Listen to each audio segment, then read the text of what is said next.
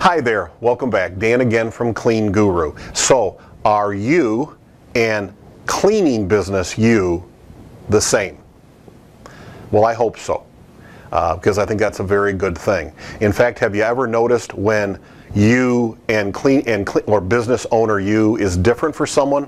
For example, have you ever come across a situation where maybe in your cleaning business you go into a place where there's a owner of a company or the manager of a company, and boy, you notice when they're talking to a client that's visiting the office, oh my gosh, they're smiling and they're schmoozing them and the whole thing. And then when they leave, they're like a tyrant. Have you ever noticed they might, you don't run into this often, but it can happen. They're yelling and cursing, or maybe they're disrespectful to their own staff, or maybe even to you, the cleaning people. And it always makes me crazy.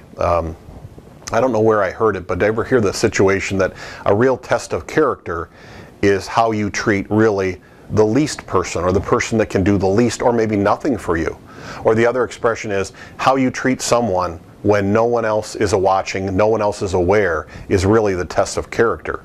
And I think that's the thing.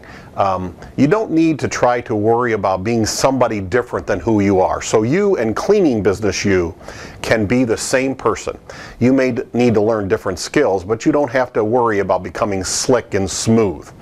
You know, one of the people that I admire the most, I think in business, which is kind of unusual, I wouldn't have thought this, here's billionaire Warren Buffett.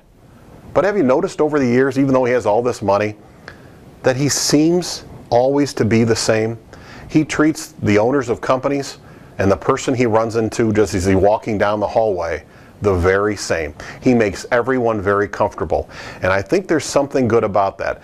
When there's a disconnect and you treat people poorly and other people great, I don't know if it's karma or what it is, but I think there's trouble brewing. When you treat people consistently the same, stay with integrity to who you are, I think there's good things that can come from that, and in your cleaning business too. Hope that helps. Till next time, remember, you can do this. You really can.